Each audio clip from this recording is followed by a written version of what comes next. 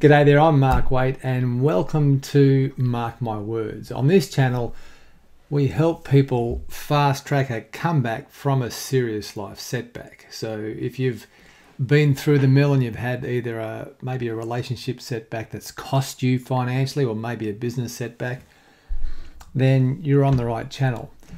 Hey, why not consider subscribing to it? That way when we upload a new video here on the channel, you'll be up to date with all that's happening. On this video today, I want to discuss with you and throw a question and maybe a challenge out to you. I know if you're looking at this, there's a chance that you may be recovering from a serious life setback, and life has a way of dealing challenges to us. Sometimes at the hand of cards we get dealt things that we don't expect or plan for, or sometimes they can come out of left field and hit you up the side of the head and you just have no clue where that come from. And it takes a while to adjust and to acclimatize to the new reality of what you face. And it does take some time sometimes to recover. I know in my situation back in 2008, I was a casualty of the global financial crisis in more ways than one. My business had been it basically impacted catastrophically by the GFC, and within weeks of that my marriage blew up as well. So I know what it's like to go through a tough time, and I was in a world of pain in 2008, I can tell you, in not just financially but in all other areas as well. So the good news is in all that I have rebuilt since then, and I'm in a better position today than I have ever been, physically, mentally, spiritually, financially, in all areas. And I was talking to some people today, and I often get asked, you know, what was the key thing that you did to rebuild in terms of, you know, financially? Because the reality of it is that a lot of people have now in 2020 an uncertain future financially. You know, the economy, we're heading into a global recession if we're not already there. And so there is an element of uncertainty around people's financial future, and particularly if you've had a double whammy effect of a relationship breakdown, you're actually going through more than just a financial crisis. It is an emotional crisis as well. I know it was for me, and it took me a while to recover internally so I could then recover externally. But the reality of it is that sometimes we need to, when we are in a place where we can think about this, is to think about how are we going to rebuild and recover, and how can we fast track our comeback. To me, that is the big question when you are at a place where you're ready to get off the canvas and rebuild your life. And I'm not saying if you've had a recent impact of a relationship breakdown or a financial setback that you are ready to make begin the journey of rebuilding, because sometimes it takes a while to get to that place. But if you are there and you are ready to make a mighty comeback financially, most of it is determined by, you know, how we think and how we approach our financial future. And you know, if you're coming from a perspective of wanting to fast track your financial comeback, you know, there's a couple of ways you can go about it. You can think in terms of active, what you do, versus what you own. And when I first heard that, straight out of the back of my financial setback, I didn't own much. My balance sheet looked really light. I had I owed more than I owned. I don't know if you can understand what that would be like. Maybe you do. Maybe that's where you're at right now. If you look at your balance sheet, your assets and your liabilities, there's more value in the liability column than there is in the asset column. And that's where it was for me, you know, straight out of my setback. But to rebuild, it's a case of fast tracking your comeback. And to do that, I want to encourage you to begin to think about what you can do immediately in the short term to plug the holes financially, but also what you can do in the medium to long term to create a value, to create an asset of saleable value that you can potentially cash out of to fast track your comeback. Now, before you tune out, and you think, well, that's not me, I want to challenge you to arrest that thought, because I guarantee you within you there is something that you can see that no one else can. There is something that a gift that you have that no one else has.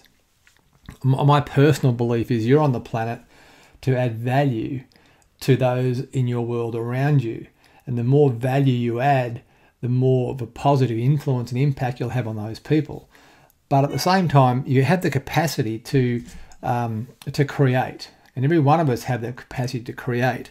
So there's just want to talk about this for a minute. I mean, here, if you just jump on the whiteboard, and if you can see that, it's a quadrant, and you know, on the left-hand side of the quadrant, it's to do with what we do physically to make money. And on the right-hand side of the quadrant it is what we own that makes money. So by definition, if you've ever read the book Cashflow Quadrant by Robert Kiyosaki, he talks about the definition of an asset is that it puts money in your pocket. Definition of a liability is it takes money out of your pocket. So when it comes to generating income and to fast track your financial comeback, ultimately a way to do that is to create assets and to build assets in terms of something that has the capacity to generate income, whether you are physically involved in that business or not. See, over here he talks about being an employee, which means you're actually working for someone else's business as an employee, as an E. And employee means you get paid a salary, you basically get paid an amount to perform a service for that company, and hopefully the value that you add that company to that company is greater than what it costs them to have you. Hopefully that's the case, because if it's not, you may not have that job too much longer. So as an employee, and also the other one is self-employed, right? So employee means you're trading hours for dollars, right? So you're working on a per year basis, per hour, per whatever it is you do. Self-employed is the same, except the difference between here and here is that here you own your business, here you work for someone else who owns the business. But it's based on what you do. So if you turn up every day, you'll make money. You know, as a self-employed person, you might be a doctor or a physician or a specialist of some sort. Your income earning capacity is in direct proportion to your ability to perform. If you can't perform, then your income is affected. Now, you think, well, I can get insurance to protect me there. Yes, you can. But in terms of a saleable asset, have you got something that you can sell as an employee or as a self-employed person? You know, if you take you out of that business, can it function without you? Now, for most self-employed business owners, the answer is no, because they are the magic of the business. They are the lifeblood of the business, right? That business wholly and solely relies on them turning up every day to perform whatever it is that business, those functions in that business are. So over here, it's what we call, you know, most businesses are called small business, S. S stands for Superman or Superwoman, right? You've got to be Superman or Superwoman to be able to front up every day all the time. You know, most people work 48 weeks a year for 45 years of their life to get to 65 years of age and fall off the financial cliff, right? That's not being negative. That's just the reality of it, right? You know, 48 weeks a year on and 4 weeks a year off. 48 weeks a year for them and 4 weeks a year for you. You know, 48 weeks a year times 45 years. I mean, the average person starts work at 20 years of age and works through to 65 years of age. That's 45 years. Now, if you would do the sums, right, you know, 40 hours a week times 48 weeks a year per year equals, that's 86,400 hours the average person will work in a lifetime.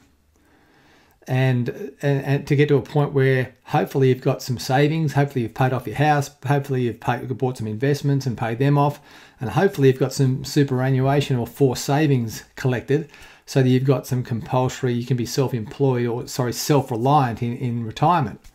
Now, the reality of it is that most people aren't. Most people don't have enough funds put away to be able to retire successfully and be self-reliant. They have to be reliant on the government to pay them a pension, to live a lifestyle which is reduced upon retirement, which is sad when you think about it. May not be the case for you. Let's hope not, right? But that's the case for the majority of people who are in the E quadrant and the S quadrant. Over on this side is what you own. So here is what we call a business owner, B, or an investor.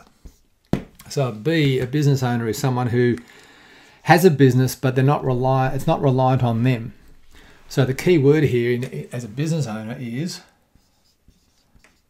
system.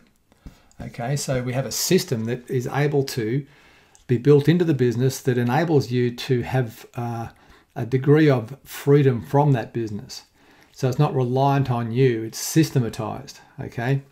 And then we generate the business. And the other thing is with this, because it's systematized, it has the potential to scale and to get big without you and to multiply.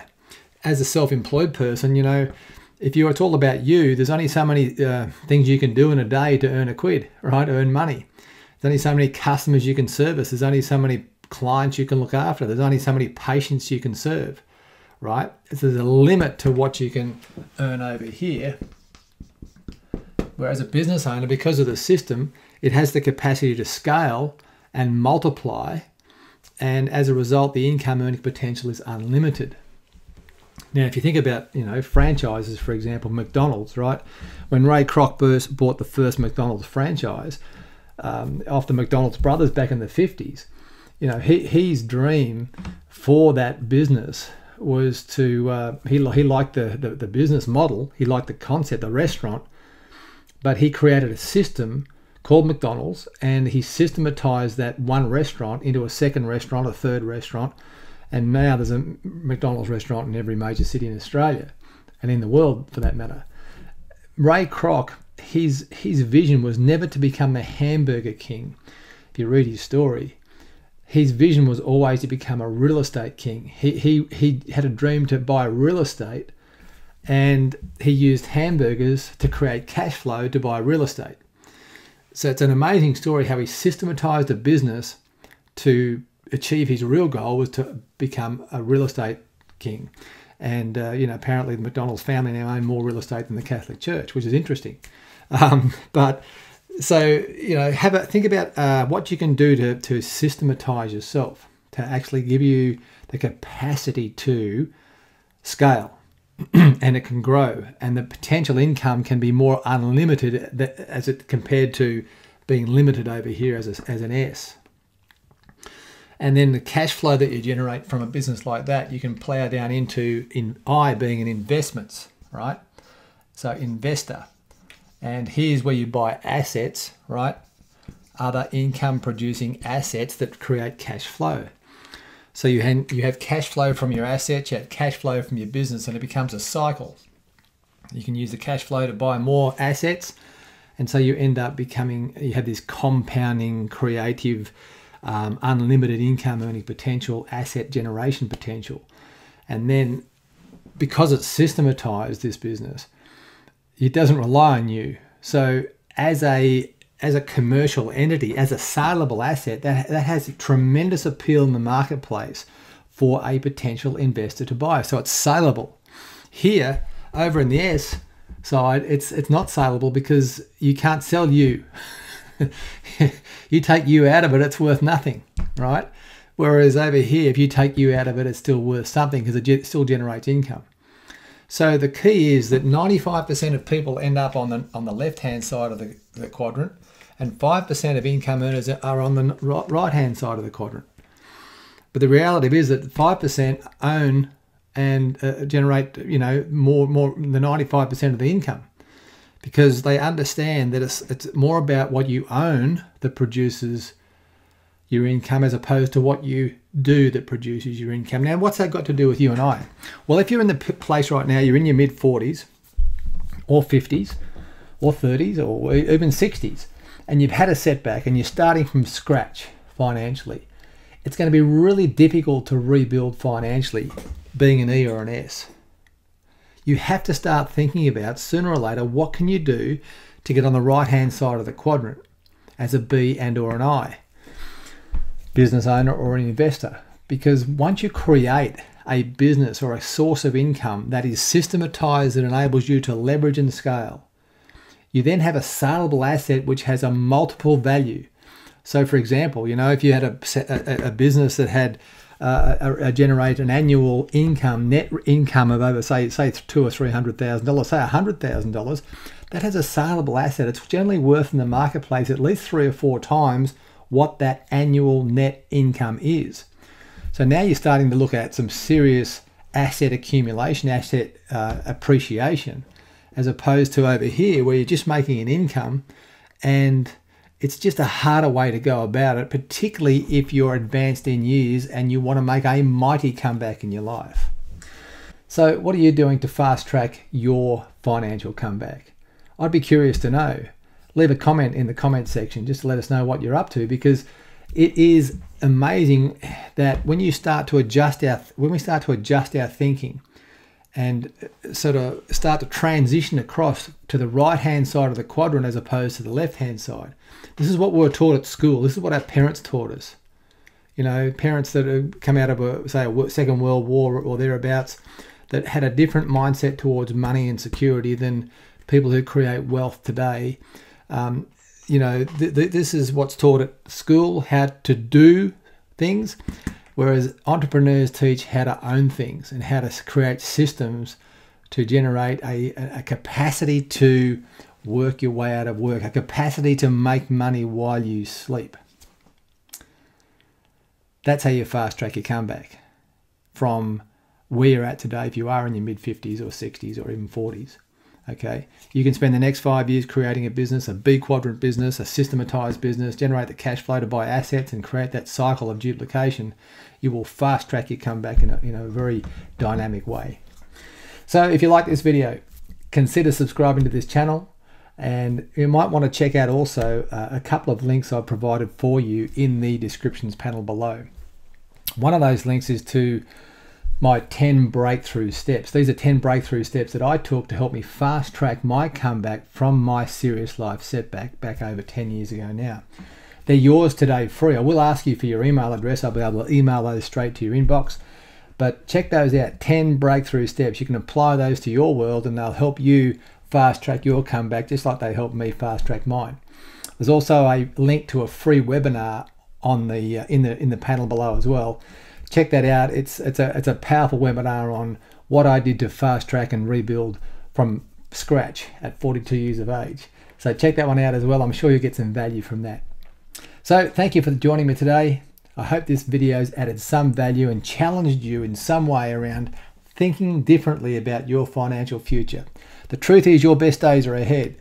However, it will require a change of mindset, perhaps, if we're over here and we want to get over here to fast track our mighty comeback.